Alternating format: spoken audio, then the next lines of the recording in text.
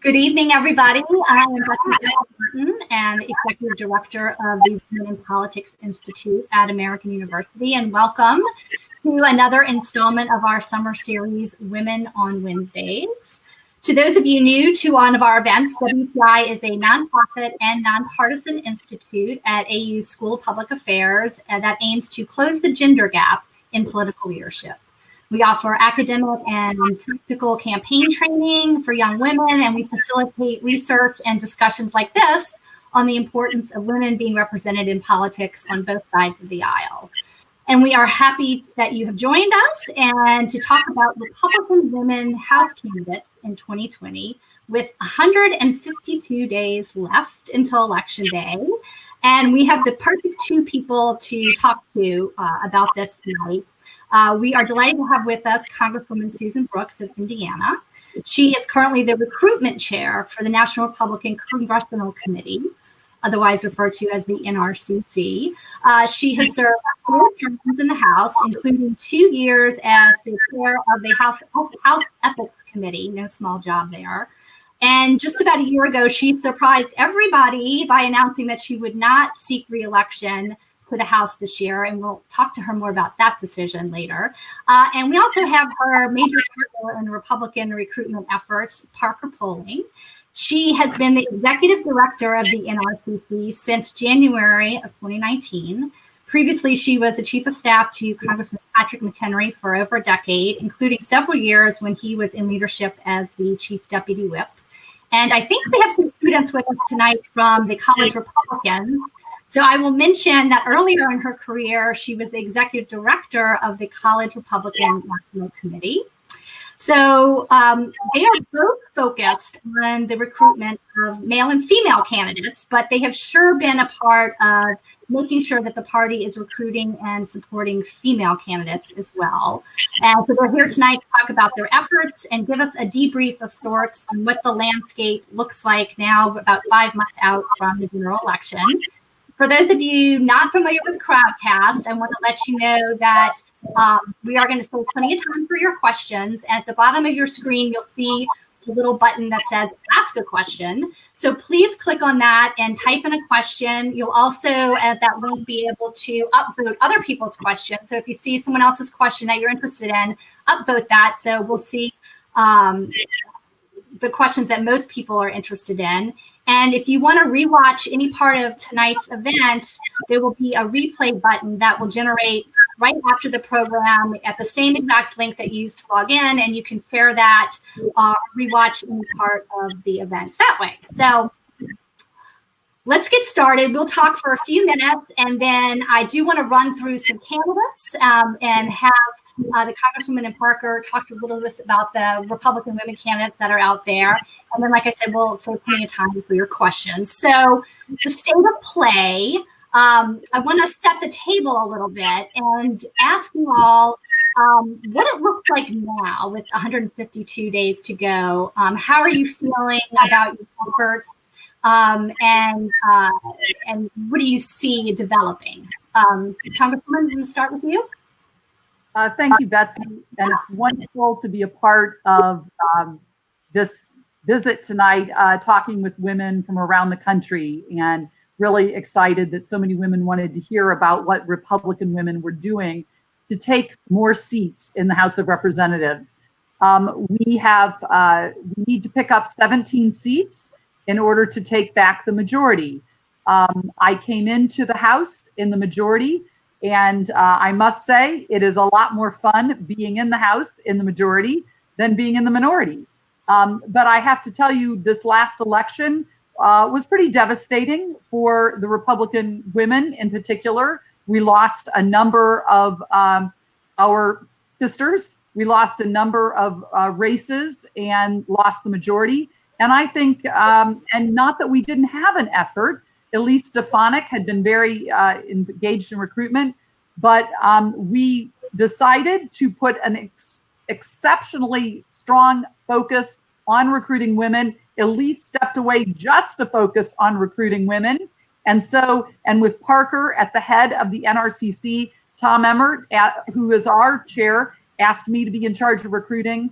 And I'm just going to start out by saying I couldn't be prouder that as we sit here right now, we have 226 Republican women running for Congress across the country.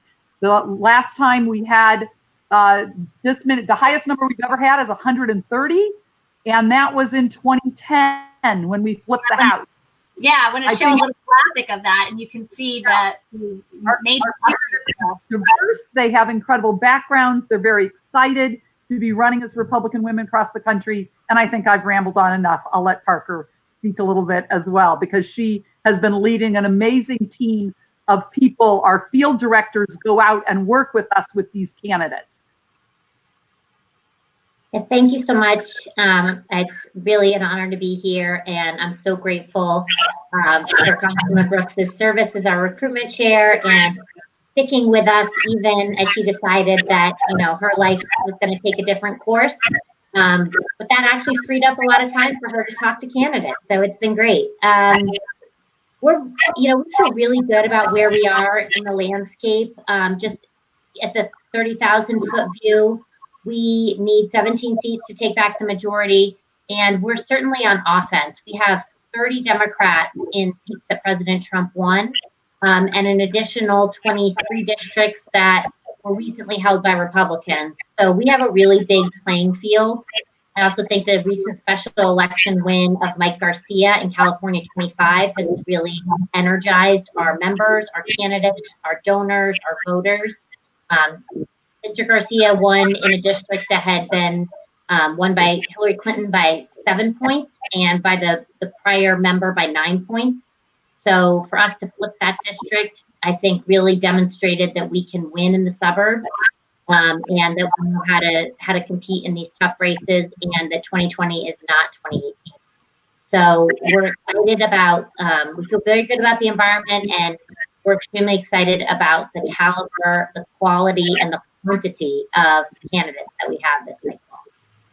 Let me ask you, Parker, because the Congresswoman alluded to this, kind of what happened, especially among women after the 2018 midterms. And this is just a chart that shows you the number of women in the House. And you can see back in 1987, it was essentially equal between Democrats and Republicans. Democrats had 12 female members of the House and Republicans had 11. And then as we've gone on here, you've seen number of Republican women stay essentially about the same, a couple of upticks here and there, but then actually decreased down to only 13 after the 2018 midterms, while the Democrats had 89.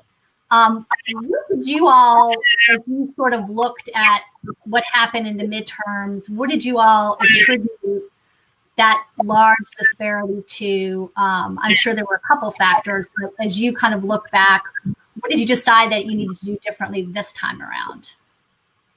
Yeah, I think, we had to get more women just to run, just to begin with, because you obviously can't win if you don't run. And that was why this was a huge focus. I think a lot of our candidates, and Congresswoman Brooks should speak to this, were actually inspired by the record number of Democrat women who were elected, and the sight of them and swearing in day on the House floor was really, really powerful. A lot of Republican women looked at that and said, I support women in office. I think that's admirable, but those women don't represent my political beliefs. And so I would like to be inspired by them to run, but present a different point of view. And I think that was a huge factor. And, Susan could speak more to that for sure. I do have to say, while it was great to be part of the Congress where we have the highest number of women ever in our country's history, and I'm proud to be a part of that. And I also gave kudos to the Democrats for bringing in that many women. And our conference, I think, was changed its focus after that. I think we lost some seats that we weren't expecting to lose. And we also saw through Act Blue, quite frankly, on the Democrat side, and the focus on pushing that many women through the Republicans, I think, and our leadership, everyone said, we have got to compete with more women candidates. We've got to help them get through primaries. And we are now seeing, I would say, more of our leadership and more of our rank and file members getting behind Republican women in primaries, because often our women have had a difficult time with fundraising and making it through primaries. And now we have, the women have always, Republican women have always worked really hard to bring more Republican women in. This time we really pushed all of the membership to be really helping Republican women, to find a Republican woman in their district to either recruit them, or if they, if someone was running in a primary in their state, we asked state delegations to get much more engaged and to help us find more women run, and then to help support them. And I think we're seeing that benefit now come to fruition. There are just a lot more women who are feeling supported, not just by the women Republicans, but by the men and women. Congresswoman, could you also talk about some of the outside groups and what they've been able to do? There's several of them now: ViewPAC, Elise Stefanik's group, EPAC, Women for Women, that seem to be more out there this time than I've seen before. Can you talk about their impact? Absolutely. ViewPAC has been around for quite some time. I have to tell you, ViewPAC, led by Julie Conway, was the only PAC that supported me when I ran in 2012. I was in a crowded 7-way primary. And actually, we just had a primary yesterday in Indiana where 15 people ran for my seat. And I have to tell you, so even more crowded than mine, I'm very proud that a very strong conservative woman named Victoria Spartz dominated with about 39% of the vote. So she is going, hopefully, to be taking my place in the 5th. I'm going to be working with her. But ViewPAC was the only one that came in back then. And, Elise did shift her focus to create her EPAC and to focus exclusively on recruiting women. Winning for Women has gotten very engaged, a group called Right Now Women as well. We have often, there's Susan B. Anthony. There have been other groups that have always been out there, but I think they are getting more engaged. We have a lot of groups that focus on it, whereas the Democrats, it's primarily Emily's list. And our groups, I think, are probably more diverse in some ways in the women that they support. But I always tell everybody, and it's awesome to have those groups support, but at the end of the day, it's not the groups in DC that win the race for you. It's your hard work and your connections and network at home. Parker, I wanted to ask you and see if we can maybe go through a couple of women out there just to give folks a sense of some of the races and a little bit of an overview of some of the candidates. I want to start with Mary Miller, who is pretty much your sure thing candidate. She is won the primary in a safe, quote unquote, safe Republican district. She won her primary in March. Can you tell us a little bit about her? Yeah, Miller is a farmer, and her husband's a state rep in Illinois. And she threw her hat in the ring when Mr. Shimkus decided to retire. She really just almost sailed through. It was, she had a primary, but she really just dominated the field. She had the support of outside groups like Club for Growth and the House Freedom Caucus, and those have proven to be groups that are really effective in a Republican primary in a district like this. This is, a district that the president won by 30 plus points.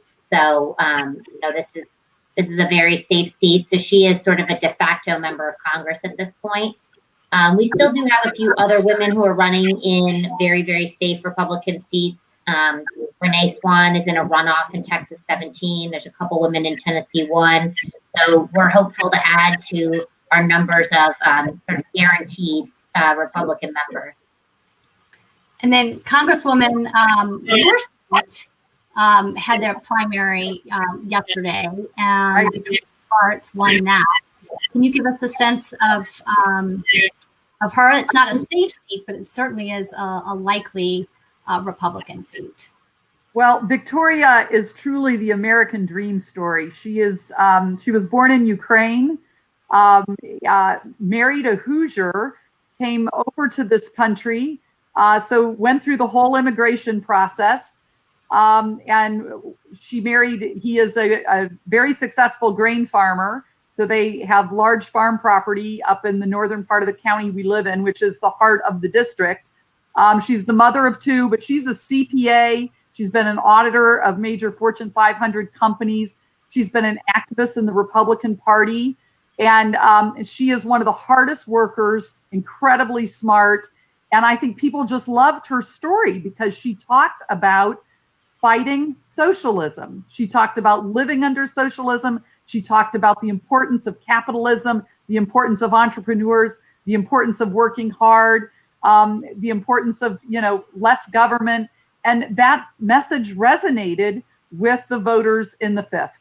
She's also a state senator, I might add. She actually won in a caucus.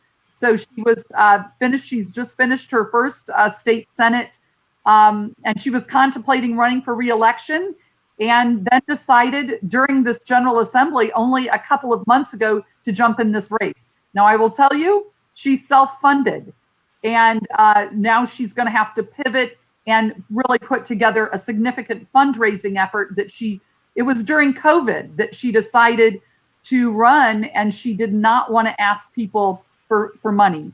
And so she is going to have to shift in order to get more financial support. But she really ran a very strong, very good campaign. And Club came in for her and actually hit her top opponents, who were probably, the closest to her in the running. But she had tremendous name ID pretty quickly, and had really powerful television ads, did a lot of really smart things. I'm very proud of her. And there are some more competitive seats. There's one competitive seat that is Republican held, and Beth Van, is it Duyne? Is that how you pronounce the partner? Beth Van Duyne, yes. Van Duyne. She won her primary March 3rd. And she's in a competitive district here, but it is a Republican seat because it's an open seat. Can you tell us about her a little bit? Yeah, Beth actually has a great story. She's a single mom, and she first ran for the city council in her hometown of Irving, Texas, because the playground that her son played at was insufficient. They needed a new playground. And so she really got in at the grassroots level. As you can see, she then went on and ran for mayor and was twice the mayor of Irving, Texas, which is the biggest city partially in the district. And she then went on and worked in the Trump administration as a regional HUD administrator. And when Mr. Marchant decided not to run again, she stepped in. He had a primary, and in Texas, there's if you don't get at least 50% of the vote in the primary, you have to go to a runoff. And she was able to clear that hurdle, which is really, really impressive, is not easily done. And so he's really good about Beth's chances. I think she will be a member of Congress. She has the right combination of the local roots, the great story. She understands her constituents there, and we're very excited about her. And now there's several competitive Democratic seats where you have candidates running, and a few have won their primaries already. Ashley Hinton just won in Iowa yesterday. Yeah, Ashley is absolutely one of our best candidates, and you can ask anybody who works at the NRCC or follows this, and they will all talk about Ashley. She's a current state representative, but she also spent 13 years as a news anchor on the Cedar Rapids local news. So she has obviously name ID. She has a presence. She's very telegenic and very well-spoken. And but her husband is in the local insurance business. She's a mom of two sons, and she's just she's been an extremely strong fundraiser, very, very hard worker. She had a nominal primary and easily won yesterday. She has the support of the entire Iowa political establishment. And this is a district that President Trump won. And we think that Ashley is just a perfect fit for this seat. I should say she has over $1 million cash on hand. She has worked her tail off raising money. And I don't think people think about states like Iowa or Indiana as, needing that kind of money to win, but we do. We absolutely need that kind of money to win because it's all about getting your message out, making sure that you can, especially during this times of COVID, you have to be on television. People are watching television like they've never watched television before, not since I was little. And so you've got to be on television. You've got to have strong digital. People are actually reading their mail pieces because it's contact from the outside world. So you got to have the money to make these messages, to really penetrate with your message. Ashley has really set the bar high for our other candidates, male and female. We're very proud of her.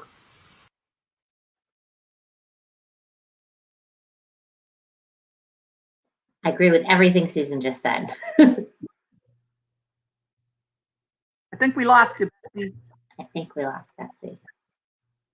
I'm not sure if we lost the audience. Hey, can you hear me now? Yes. Okay. Yep. I was trying to fix my microphone because I'm sorry to see feedback, but hopefully that may have resolved some of the issue. So, or maybe not. Okay, let me go back to let's see, pull this up here to Iowa yesterday. Marionette Miller Meeks, who also won. Did I cut out? Did you guys talk about her? No. Not yet. Okay. One of you take it away. Oh, Parker's on mute now. I just muted myself to limit the background noise. I feel like you should start with Dr. Meeks. Oh, okay. So Dr. Meeks has run before, but it's so interesting because when she came back to talk to us again, she said, I learned so much. I learned that I need to do things differently. She's been incredibly enthusiastic in her run. She is a physician. She is a great listener. I think she's going to have a real shot at this seat. So, and it's an open seat. She has name ID. She's prominent in the community. And so I think she's got a real shot this time. Dave Loebsack had been in Congress for a very long time. So it was hard when she ran, the last time. But now with this being an open seat, I think she's got a great shot. Yeah, because she actually ran 3 times against him. Okay. Also, yesterday in New Mexico, Yvette Herrell, she was is going to be running in a rematch in the general election, also.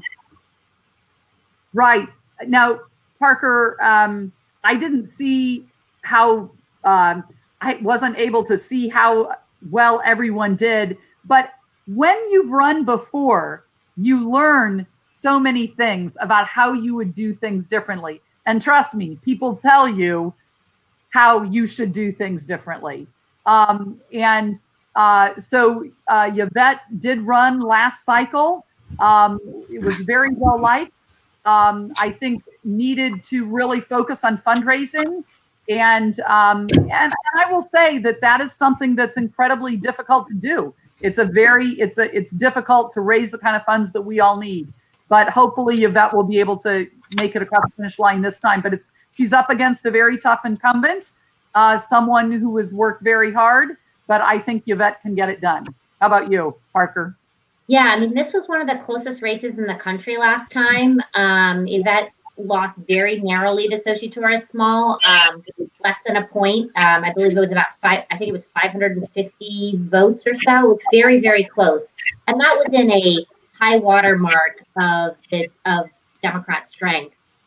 This cycle, with the president won this district by 10 points. This is a very strong Republican district. This was held by Steve Pierce for a long time. Yvette actually worked for Steve Pierce for a while. So I agree. I think she learned a lot. And I think with a better environment, I think she's going to win this time. And then there are a couple of primaries left to come with some of the women who are in these competitive seats. And I just want to run through a few of those. This is a former member of Congress herself, trying to get back into the House, Karen Handel. She won in a special election, and then she's in another rematch as well.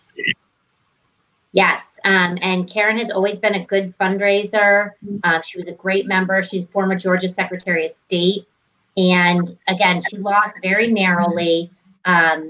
One of the interesting things with Georgia last cycle is that Governor Kemp, in his reelection bid, really focused on turning out voters in the deep red rural areas of Georgia, and did not spend a lot of time on the Atlanta suburbs, which is obviously where Karen is located. And so the turnout in that area just wasn't as strong as it could have been.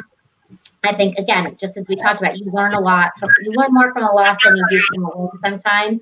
And I think we, as a Republican Party, learned a lot from that. And I think Karen learned a lot as well.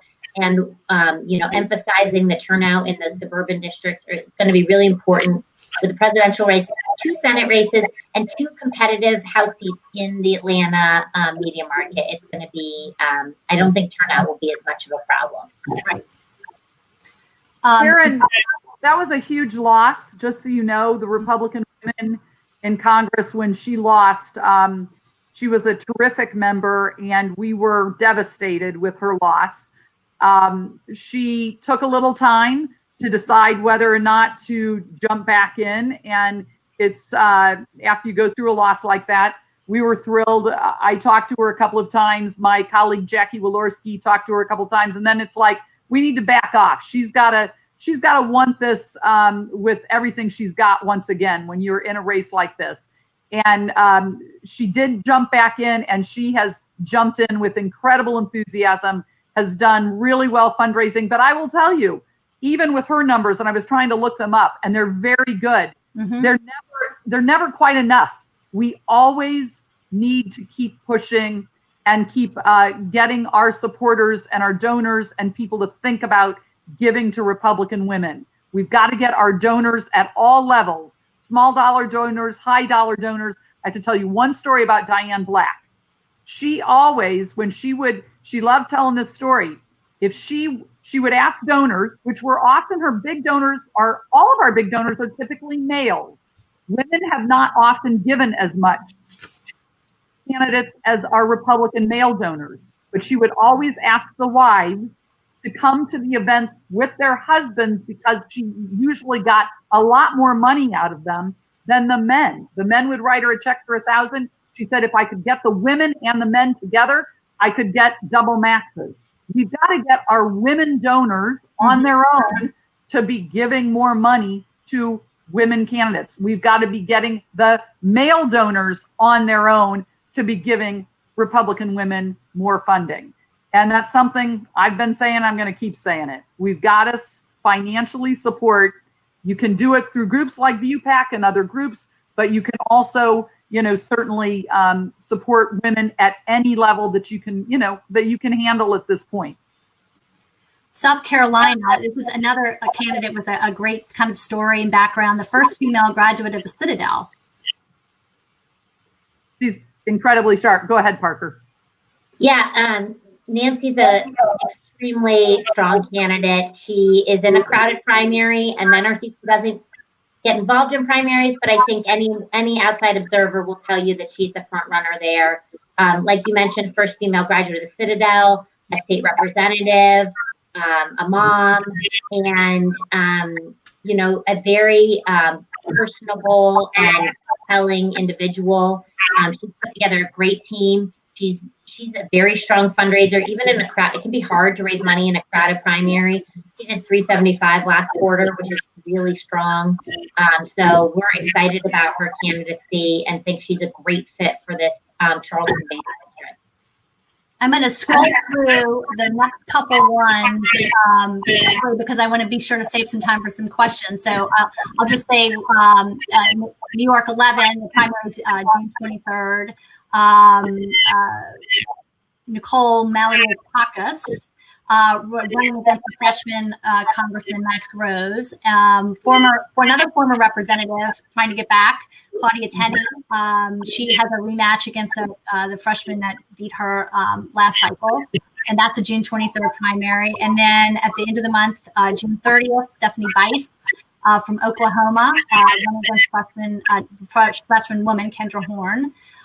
She is a state senator. And then we also have Michelle Fischbach, former lieutenant governor of Minnesota. And she's been endorsed by the Republican Party there and has the official primary on August 11th.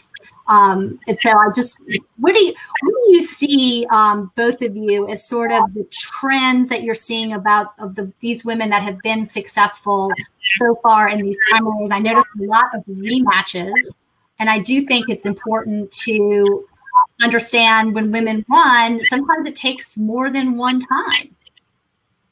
Right. Jackie Walorski, who's a very successful member of Congress, is one of those women. People forgot that she ran against Joe Donnelly the first time for Congress and lost. He then ran for the Senate. In any event, she won. And the next time she tried and has, been a tremendously successful Congresswoman. She likes to tell that story because she tells a lot of these women not to give up. But I think what we're also seeing is that, many of these candidates are working very hard to reach out to members to ask them to support them. In the past, a lot of them used to be more comfortable just reaching out to the female members and asking for support. They are not there reaching out to everyone, male and female. A lot of us are investing a lot. I've already written over $100,000 worth of checks to candidates. And we're really trying to demonstrate to our colleagues how important it is for them to support these women. And I think we're seeing it. And the women are, a lot of these women have had other elected positions like lieutenant governor. I mean, what an incredibly impressive resume, like having been a mayor, like being a state rep. So we're building a farm team at the state and local levels, and we're really trying to get some of those women with incredible experience to step forward and be our nominee. That's what we're going to do. I want to get to a couple of questions from the audience. The first one is from Austin Harrison, who asks, how can we Republicans, aside from candidate recruitment, expand our base to include a more diverse set of people? How can our party look more like America? Well, I'm going to start by saying, and while this was focused on women, and I talked about, shout with the 226 who have filed, correct me if I'm wrong, Parker, and I'm really proud of this. We have 187 people of color who have filed. Stephanie Bice is Iranian American. Maria Salazar from Florida, I believe, is Cuban American. We have many. We have Young Kim, Michelle Steele, Korean Americans, Chinese Americans. We are seeing an incredibly diverse field of women and men, and we're very proud of that. We've worked very hard, and it's very exciting. They want to be a part of the Republican Party. They see a place for them in the Republican Party. Now we need to get them elected so that the rest of America can see that our party reflects ideals of people of all races. Yeah, we are not just breaking the record on the number of women candidates filed. We've also broken, as far as we can tell, records on the number of minority candidates and the number of veterans who have filed. So we are really striving to have a conference that looks like the districts that we represent. So it's been really successful this cycle, and we're excited to see more folks like Mike Garcia, who just got elected in California. So that's been a huge focus of Chairman Emmer and the NRCC, as well as a lot of our partners coming outside. And I want to give again kudos to Parker, because the field operation team, the field directors have worked very hard to talk with these candidates, to help these candidates. And it's been really awesome to see their efforts. These are very seasoned, mostly young political people who fan out across the country. They're given sets of states to focus on, and then they coach and help candidates, try and get across the finish line. Without choosing, NRCC doesn't choose, but members choose. That's why I've chosen to support different candidates. NRCC stays neutral, but they absolutely have said, we're going to make sure that these candidates have the tools that they need. Great. Here's a question from Callie, who asked, what does an ideal response to the Black Lives Matter movement and police brutality in America look like for Republican candidates?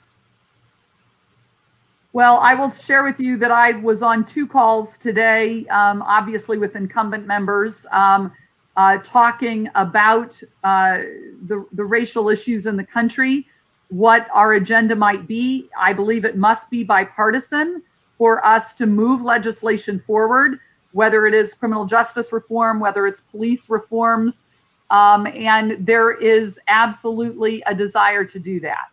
I don't think that our candidates can shy away from it. It's overtaking the country. It's not, concentrated in one geographic area. And particularly if we want to attract young people to the party, and we absolutely do, it's the future. We need to make sure that we are listening, that we are absolutely putting forth solutions, but we got to listen first. Many of us have been listening for a very long time. I'm a former deputy mayor. I've been involved in police community issues for a couple of decades, and they need to call on our experience. And I think Leader McCarthy will be doing that. Great, thank you. We have a question from former Congresswoman Connie Morella, Republican Congresswoman, who we are super fortunate to have her as one of our professors in the Women in Politics Institute. And she says, Susan, we love you. Why are you leaving Congress? Well, thank you, Connie. And I've always loved any opportunity I have to be with Connie. I accept that invitation. I came into Congress knowing that I was going to term limit myself. And I actually told my constituents that. I said I knew it wouldn't be more than 12 years. And I'm in my 8th year this year. I have loved my service, but I just felt that it was time to pass the baton. I'm turning 60 years old this year. I have maybe one more chapter, not necessarily an elected office. I have loved it, but I also just family dynamics with elderly parents and elderly in-laws. I haven't been able to be very engaged in their care. And it's time, everyone, my family has completely supported me throughout my career. It's time for me to be more focused on my family. And that's really why I'm not running. I love what I'm doing. I'm going to stay involved coaching, recruiting, and financially supporting Republican women. I'm not exactly sure in what role that will be, but I'm not going away. Good. Let's see. Here's a question, Parker, that might be good for you from Emily. She says, how can we help elevate, female Republican candidates other than with donations? So what else can folks do besides donating to help candidates? I would absolutely encourage anyone who hasn't already done it to volunteer on a campaign. That was how I started. I started out in college Republican, knocking on doors, making phone calls. A lot of it now we can do from our homes. We have an app that we can, you download on your cell phone, and it automatically dials voters. You can choose what district you want to call into. It could be your home district, or it could be somewhere across the country. So love to have more folks sign up for Trump Talk is the app name, but it is, something that we can use in seats across the country, or just, show up at at any level. And I think, probably Congresswoman Brooks would agree with this, that, especially when you're running for the first time, you're running at any level, somebody who shows up and wants to help, you're just so extremely grateful for the assistance that I think you'd be welcomed with open arms. And there's a whole variety of tasks. Some people don't like knocking on doors. Some people don't like making phone calls. need people that will write letters to the editor, who will, talk to their friends and family. I mean, there is a role for everyone in the campaign. So anytime I talk to young people, who are trying to get a job on the Hill or an internship, I always encourage people to volunteer on campaigns. It really gives you a much fuller picture of what it's like, how to get here, what the pressures of the campaign are on a member. It's really important. So I would highly encourage you to do that. Probably the only things I might add, and Parker's, has been working with young people for so long, and now the importance of having digital volunteers and digital discussions, as well as like today, our election ended today. Believe it or not, you need volunteers to go out and pick up yard signs. You need volunteers to help you, really kind of close down a campaign for a little bit to get ready for the general. You need people that just expand your network and that will talk about you on their own with their networks, getting people out to vote. There's just so much that people can do at all levels of campaigns. So I hope that they find a candidate they want to help. It doesn't even have to be in the same state. Some of these people you might be excited about, you can find ways to volunteer digitally for their campaign. Great. We've got a couple of questions about the Equal Rights Amendment. I don't know if any of you guys have been watching Mrs. America, but a couple questions there on the Republican Party and their stance today on the Equal Rights Amendment. Well, that's a tough one. Certainly, I believe in equal rights for everyone and for women. I think just like Justice Ginsburg said, we have to start over. It can't just be picked up because that's not how it was passed initially. We would need to start over. There needs to be modification to probably the language and how it gets passed, because women have come such a long way in our society. And I absolutely believe in equal pay for women. I absolutely believe in equal rights for women. The women before me, like Connie Morella and others who have fought so hard, we are not saying we don't believe in equal rights. I personally just believe we're at the place, just like, Justice Ruth Bader Ginsburg, we have to do it the right way, the lawful, legal way. And she's the one who actually, as a champion in our country, has said we have to start over. Parker, do you want to weigh in on that? I mean, I think Representative Brooks has said everything. She's the policy expert. I'm just a campaign hack now. Okay. Two campaign questions for you. Campaigning in the era of COVID now, a couple points on that. How has that impacted that? You mentioned it a little bit earlier, but how do you see that impacting the election? What are the ramifications now for moving or changing the convention, and how that would impact specifically the ability to promote some of these female candidates? And then also your thoughts on mail-in ballots, how that is going to impact. As I saw something the other day where someone said it actually might be helpful to Republican, to women candidates in particular, because folks that are voting by mail have the ability now to take their ballots home, jump on Google. You're not necessarily relying on name recognition that a lot of male candidates who have been in other elected offices may have. So it might actually help there. Anyway, your thoughts on those three topics that are loosely related. Yeah, I think one thing that has been good is we've just went through the experience of two special elections in the age of coronavirus. So we had both Tom Tiffany and Mike Garcia who had to learn how to campaign virtually, which means hosting tons of Zoom meet and greets. One thing that I will say is a slight silver lining to all of this is that members from across the country can come be special guests for our candidates because you don't have to travel. So, Mike Garcia can have leader Kevin McCarthy at his Zoom event, whereas in order to get the leader to, come to your event, it's a logistical challenge. So that has been a little silver lining. But they had tons of volunteers working from their homes, making phone calls. One of the big efforts, and this relates to mail balloting. So every registered voter in California 25 was mailed a ballot. We then will call and make sure that they actually return them. And so that is another volunteer-driven activity, is calling through the list. Did you get your ballot? Make sure you return it. Can we help you with it? Do you need any information? Do you need anything in order to do that?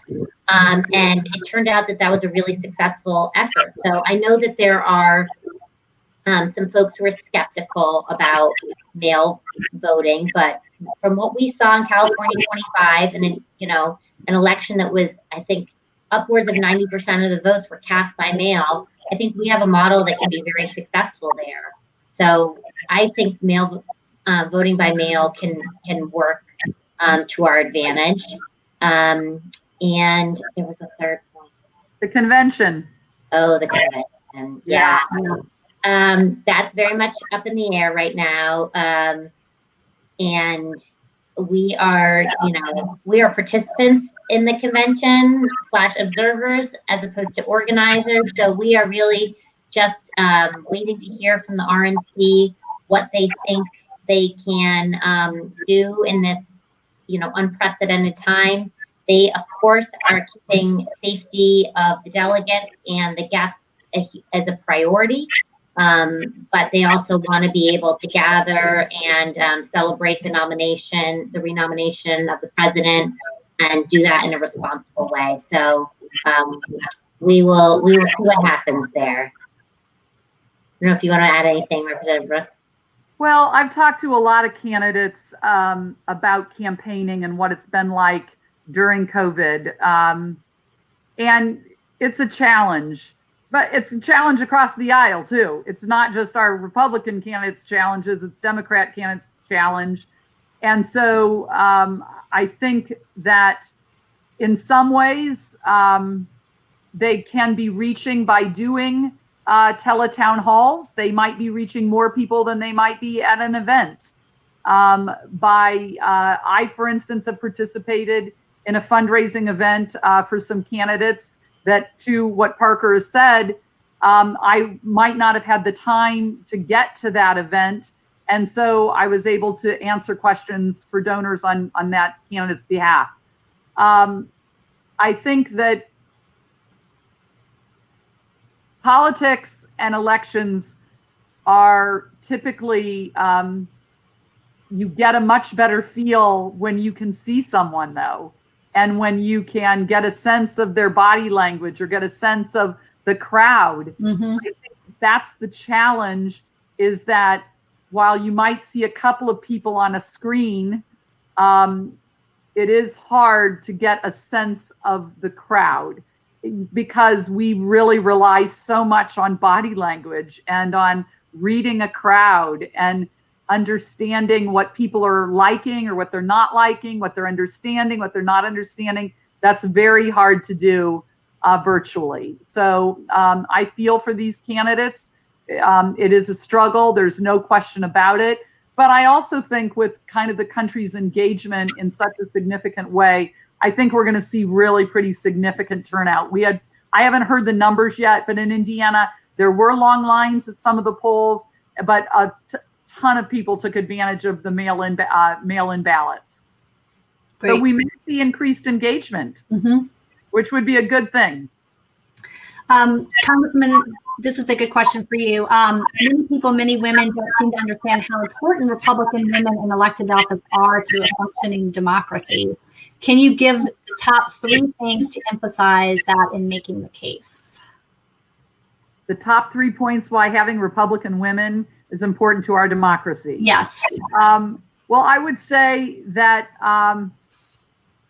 so many of, I would say it's fairly universal of the Republican women that We strongly believe in capitalism. We strongly believe in entrepreneurs. We strongly believe in our education system and on people, that being the key to success for everyone.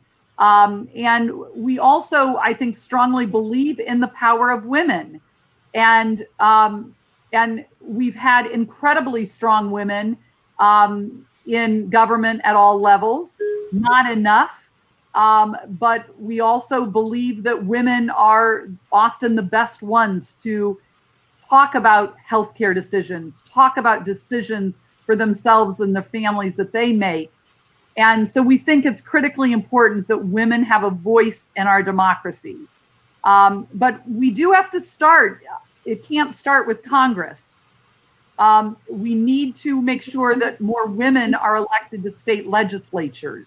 We need to make sure more women are elected to city and county councils, that they're mayors, that they're governors. And then I think we will all do far better in bringing more women to be voices, in the People's House in Washington, D.C. But I really do think that conservative women and decisions and things that a lot of conservative women focus on are very important to the dialogue and discussion in this country. And that is why it's so important that we elect Republican women. Great. I want to ask another question from Callie, who has asked a question about Trump and the Trump factor. She says, how should Republican candidates address the divide between Republican voters who support the president versus those who are calling for his resignation or maybe who don't support him? And how is this going to affect undecided voters? Well, I think that, certainly the president has an impact on our races. But yet, I think that, so I happen to personally have, through the ratings, a very high voting percentage with the president and what are viewed as the president's policies. But that doesn't necessarily mean that I might agree with every single thing that the president says or does. And I've talked with other candidates about this. There are certainly times when I have spoken out against the president, but I also am not going to speak out on each and every time I might disagree with the president. I don't believe that's my role. I certainly didn't do it under President Obama. I'm not going to do it under President Trump. I'm going to stay very focused on the work that I think my constituents want me to be focused on. Parker, what about you from an operative standpoint, or how do you think about the divide maybe in the party in terms of Trump? First, I'm not sure that there's a greater divide in our party than there is in the other party. So maybe dispute that a little bit. But overall, we tell our candidates to run the races, to run their own race, and talk about the issues that matter to the people they want to represent. And sometimes that is the issue that is on the national news at the moment, and sometimes that's a more local issue. Sometimes that's about flooding in Cedar Rapids, Iowa, or the roads to Staten Island, or the public transportation system in the suburbs of Charlotte. And those are the things that the constituents care about. And I agree with Representative Brooks. You don't need to respond to every single thing that is said by the presidential candidate, regardless of your party. I think, Republicans agree on a lot of things. Democrats agree together on a lot of things, and there are areas where there's divergence. And I don't think that this is a particularly unusual circumstance from that standpoint. Okay. Let's see. We have time for one more question from Jessica. In your opinion, what do you think is the biggest misconception Republican women face? I think the biggest misconception is probably that we might all agree on everything together.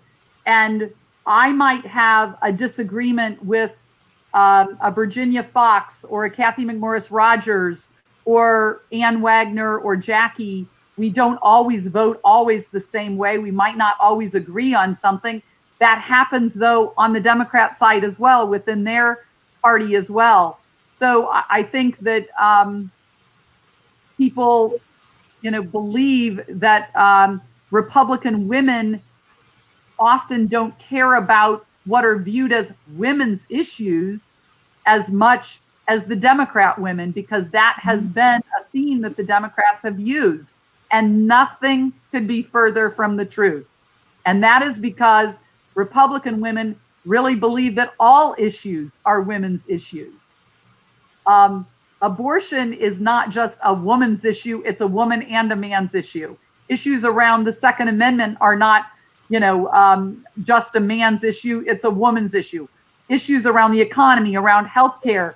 I think what might be different is we believe these are all women's issues. Women are engaged in all issues. And the issues that I think the Democrats try to own, so to speak, and say that Republicans don't care about as much, I think we set that aside, particularly when it comes to the Women's Caucus that I have co-chaired.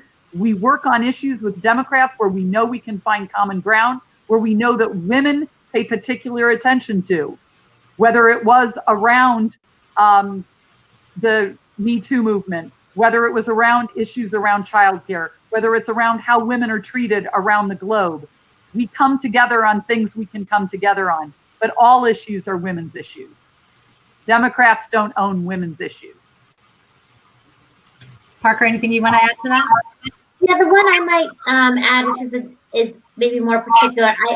I think Republican voters often think that Republican women aren't as conservative. Mm-hmm. And I think that is a misnomer. It's kind of in a different category than Congresswoman Brooks is. But I think, I think our Republican women members and candidates represent the entire spectrum of the Republican Party and have, as she pointed out, as diverse beliefs as the male candidate. And so I think that's just a personal frustration sometimes I have, especially when we get women in primaries, that they're just perceived to be less conservative. But having worked on the floor for some time and spent time with the Republican women members, I can confidently say that they are just as conservative and have just as much diversity in their views as Republicans. Is that something that you all specifically saw? I remember in the special election last year in North Carolina with Joan Perry. I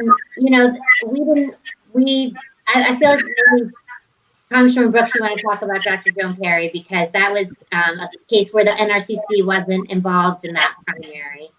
Yes, and I did support Joan Perry, and all of the women in our conference did support Joan Perry. But I think what we learned in that race as well, it was her first time to run for office.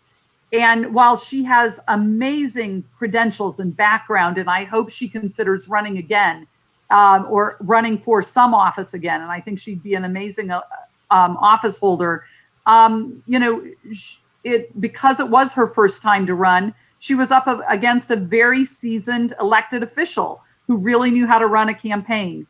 And so I think, those women who lose that first campaign, I think we'll see them back, and we need to continue to encourage them to come back. And I think she could have an incredibly bright future in the party. But I think at the end of the day, the teams you assemble, how you run a campaign actually matters as much as your credentials. Before we let you guys go, I want to let everybody know what we have coming up in a couple of weeks. We have next week Capricia Marshall, who's going to be here to discuss her new book, Protocol. She was a chief of protocol under President Obama, and she has a new book about the power of diplomacy. So she'll be here to talk about that. And then the next week we have Joni Ernst here to talk about her new book, Daughter of the Heartland, and that'll be on June 17th, same station, same time. So please be sure to follow us and keep up to events that we have coming up. And we want to thank Congresswoman Brooks and Parker. Both of you were so kind to share your analysis and your thoughts and give us a really, I think, helpful debrief on where we are with 152 days to go. And maybe we'll try to get you guys back in October or November to give us a little bit of the landscape right before the election. But I thank you so much for all the information you shared with us and for taking our questions and being here tonight. Thank you, Betsy. Thanks for including me, and everyone stay safe and healthy. Yeah. Thanks so much for having me. Great. And thanks everybody for being here, and have a great week. Thank you.